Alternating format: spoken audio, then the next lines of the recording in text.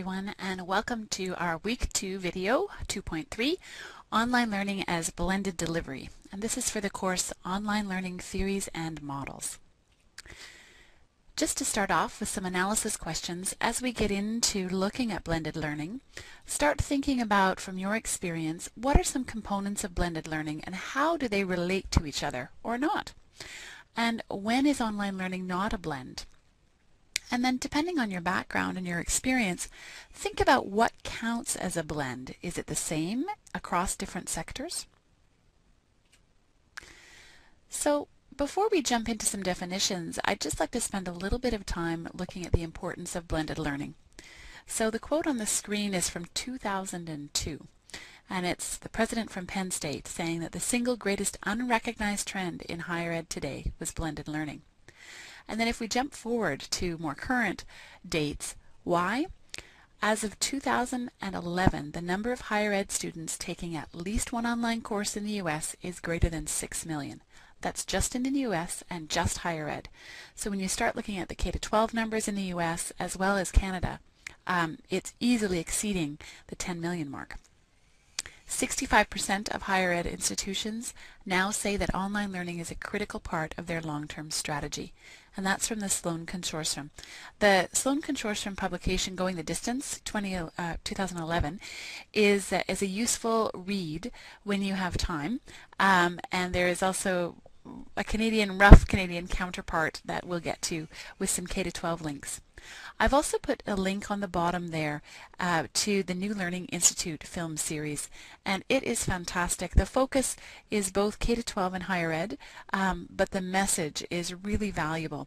This particular link is around technology and 21st century learning, which again makes the argument for introducing and supporting a blended learning model in all of our learning, whether it's K-12, higher ed, corporate, or government, or beyond. So blended learning also has, like most things in education, many names. It's been called hybrid learning, integrative learning, multi-method learning, multimodal learning, and I've put here a really solid resource for you to take a look at around blended learning. It's from Penn State. It's an open web course that basically walks you through what is blended learning, why would you do it, advantages, disadvantages, challenges, and is most current with the research. So this is a fantastic resource, and it'll be something that'll be useful as you get into your problem-based learning. So pulling from some of these articles, now these are dated 2003, and they're ones that have been found hidden somewhere. They're actually part of a book chapter that evolved later on. But looking at three common definitions, so a blend at the time in 2003, you could combine your instructional modalities, so the delivery media, so computer, face-to-face, or synchronous, asynchronous. You could also blend by combining instructional methods. And then you could blend by combining face-to-face and online. So that was at the time in 2003 some common sort of big picture visions of what blended learning was. The article that's in your readings, the Staker and Horn article, Classifying K-12 Blended Learning, again it's U.S. publication, but one of the definitions and the way they're approaching blended learning in that article is one that's gathering a lot of steam in the literature and in practice. So they distinguish it as a formal education program. So not something you're doing just as educational gaming or something like that. This is you've entered into a formal course, so to speak, in which the student learns, at least in part, through online delivery of the content and instruction with some element of student control of time, pace, place, or path. And it's somewhat supervised in a brick-and-mortar location away from home. There are a variety of levels of blended learning, and in Curtis Bonk and Christopher Graham's book, The Handbook of Blended Learning, they talk about 4 different levels: activity level, course level, program, and institutional level. They're coming at it from more of a higher ed and corporate stance, and what I've done is I've put 2 links here. The first link is a link to a draft of Chapter 1 of that book, and the second link is a link to the revised version that's coming out for 2013. It has some pieces missing. It's a Google Books link, but it will give you a sense of the overall book and talks nicely about some of the future directions at the end. So let's talk quickly about some advantages of blended learning. And this is again pulled right from the Bonk and Graham chapter. There's a pedagogical richness to it. So many people have termed blended learning as the best of both worlds because you get the chance to reflect as well as be part of a synchronous setting where you're in some cases seeing body language, in other cases hearing it. Access to knowledge is an increased flexibility of it. So you're no longer having to wait till you get to a physical location to have the knowledge imparted upon you. You can do some sourcing and sifting of knowledge prior to that, much like what you do in this course. The social interaction aspect of blended learning. So as opposed to just asynchronous discussion where you're relying heavily on text or perhaps an audio file link, here you're definitely getting that social interaction and the sense of personal agency.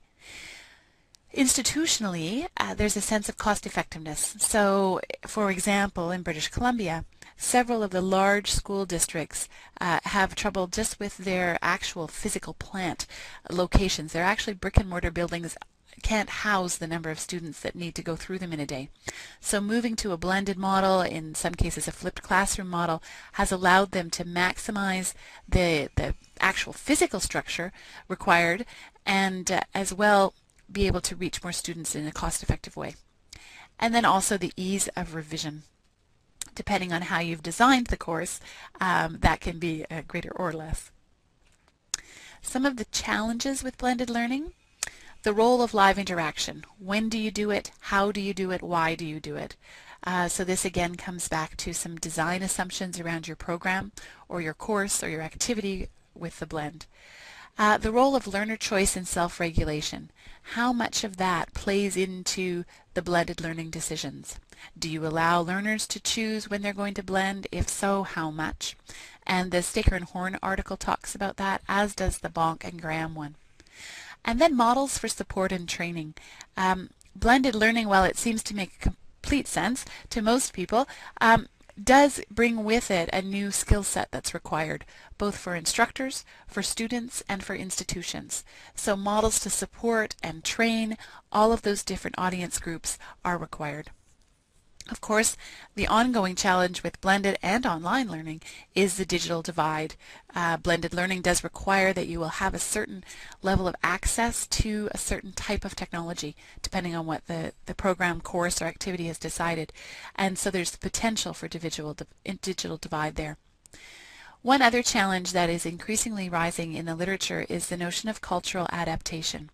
So blended learning, and depending on how the courses have been designed, I'll use higher ed for an example, generally does result in a lot of group work, a lot of participation, and in synchronous sessions, a lot of immediate responses, which depending on your cultural orientation and your cultural upbringing may or may not be something that's comfortable for you. So for example, when I teach in China, blended learning is something that we work quite a bit with in terms of preparing the students for what's expected. In China, some of the cultural requirements would dictate that certain people wouldn't speak unless spoken to directly.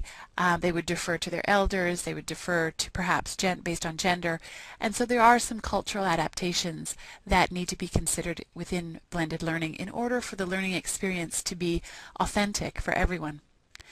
And then the last challenge is around how much do you innovate versus how much do you just produce a course that's sustainable and solid. And so striking that balance between constantly being on the bleeding edge with your course or your program and being able to create something that's sustainable and scalable. Corporate definitely wrestles with that balance around innovation and scalability. So what are some future trends? And again, I've put the last chapter of the Bonk et al. Book there. This is going to be a 2013 publication, and so there's some really interesting trends. These are pulled right from that chapter. A trend around mobile blended learning, self-determined, increasing the connectedness and sense of community, increasing the authenticity, both within the blend but within assignments, within that interaction with the content, connection back to your work and learning. With respect to higher ed and to corporate, sort of a change in how you calendarize your training and your courses. Also predicting some course designations for blended learning. So in your timetable at a higher ed institution, you actually would have a course designated as blended. Instructor roles would be changed, and you'd see an emergence of blended learning specialists. So these are some of the trends that they're either seeing now or predicting will come. And this is again from that link at the bottom, which I would encourage you to take a look at. So to synthesize this very quick overview on blended learning, 2 questions to think about. What do the trends, as we've just quickly gone through and identified in the Bonk et al. Link, mean to you in your sector? Where is your sector with respect to those trends? Are you at the front end of broaching this? Or you've already been down a path and there's a bit of a history with blended learning? Where do these trends fall and resonate with you? And then the second question is, have we reached a point where there's no point in creating a learning environment that's not a blend? Why and why not? So we'll spend some time in our tutorial talking around some of these synthesis questions, and I'm interested in hearing your thoughts and comments on them. Thanks very much and have a great day.